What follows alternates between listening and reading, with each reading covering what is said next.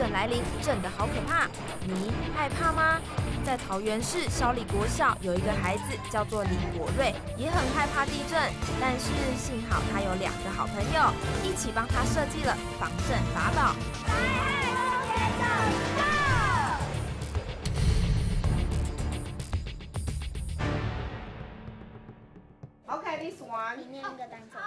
国睿是桃园市霄里国小4年级学生，曾经非常害怕地震。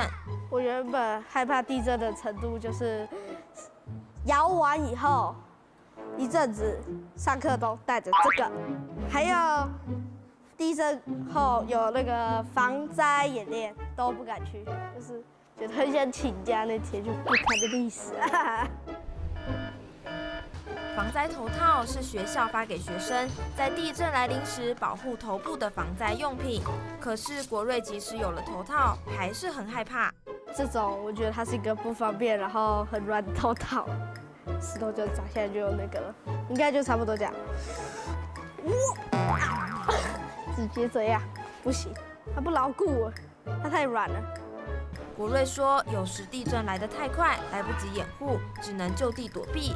就算有防灾头套，通常只会放在学校，若放在书包很占空间，随身携带还会被嘲笑。不过现在国睿不怕了，因为我有个头套，我有个提袋，防灾妙提袋。防灾妙提袋解决了防灾头套的不易携带性。一开始是国睿的构想，当他想找伙伴一起设计时，他的好朋友二话不说决定帮忙。因为每当遇到地震时，觉得国睿总是感觉你像很惊慌失措的样子，想要帮助他。以后出去外面的时候，没有防灾头套的时候，你就可以直接拿这个手指再装东西的话，你可以直接把它变起来，然后直接这样变成了一个防灾头套。躲避地震。后来我们经过讨论，做出了比如说哨子、反光条、防水防灾卡这些可以帮助逃生的工具。后来防灾妙提袋甚至有了更进一步的发展哦。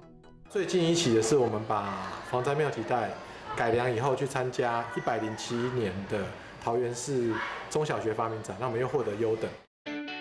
妙提袋的参赛历程，从最一开始获得去年桃园市中小学发明展，以及改变世界的小桃子竞赛，而今年他们把整个设计过程报名参加第8届 DFC 全球孩童创意挑战赛，也获奖了。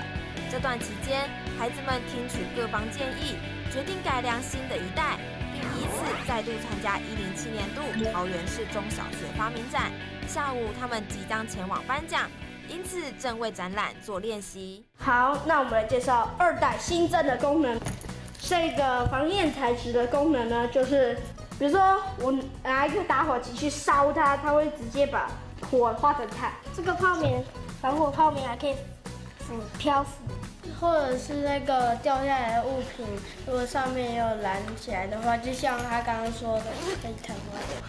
接下来很重要是示范给大家看，对不对？那一样，请我们最会表演的谁？温哲伟，他最会表演啊！表演级天王，天王级的。Action！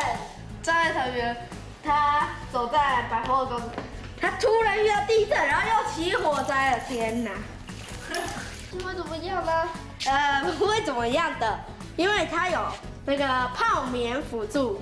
这样会变得更厚实，而且它会把燃烧物碳化掉。这时候他假如受困了，他也可以伸上指求助。OK。好，刚才的表演很完整哈。那零失误零失误哈。尤其是那个口罩吹得特别好。对。天啊，看这个厚度差多多。假如说第1代被打一拳会倒下去的话，第2代被打一拳应该不会怎么样吧？我们来测试一下这个硬度够不够。等一下，侧面了，侧面了。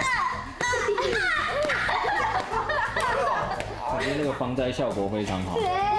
经过了这样的历程，我觉得他们感情是越来越好了，因为他们有共同去解决一个问题的经验，而且变得非常的有默契。假如我犯错了，那另外一位小朋友就会立刻去补充它，甚至帮他做解释说明。那我觉得他们3个真的变成像亲兄弟一样的好感情。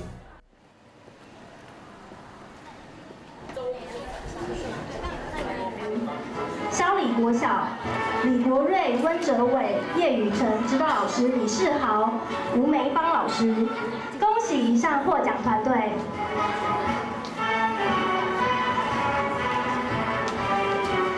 好，我们掌声鼓励获奖团队。